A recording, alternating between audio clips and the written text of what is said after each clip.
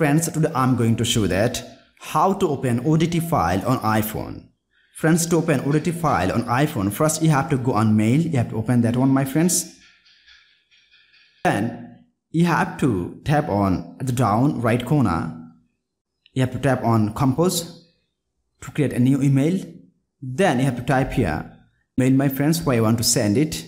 So I want to make it twist like this, my friends. Give a subject. Then double tap here, my friends, on empty space to attach a file. I want to attach ODT file. So tap on attach file. This is an ODT file, my friends, right? So tap on here and see it has been attached, right? Then, my friends, simply have to click on send. You have to wait few seconds here, my friends. See, my friend, here is my email, right? I have sent it. Tap on here and click on here, my friends, and see. Now you can open like this, my friends. So friends, you can open ODT file without third-party app, right? So friends, like this, if you want, you can open ODT file on iPhone.